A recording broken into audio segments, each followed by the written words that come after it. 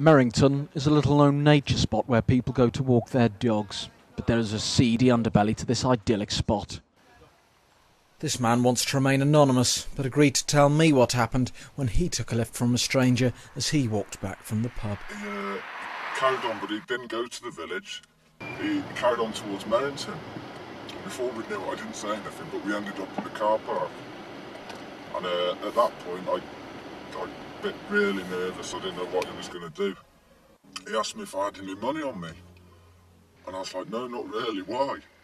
He goes, well, if anyone turns up and they flash your lights at you, you can go over to them and you can have what you want. You know, all sexual stuff, you pay for it. Worst feeling in the world. I didn't know what scenario I was in. I just wanted to get out of there. So in the end, I had to plead with him to take me home.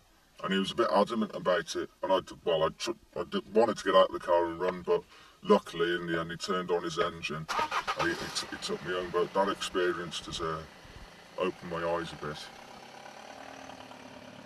Dogging is a practice that involves strangers meeting in secret at many different locations in order to watch other people have sex and even join in. It started in the 70s but has increased in popularity thanks to the internet, with many different sites dedicated to it. In short, the warnings remain clear. If you need to get somewhere, never hitch a lift from someone you don't know. Get a taxi, bus or even cycle, otherwise you could find yourself in a similar or even worse situation.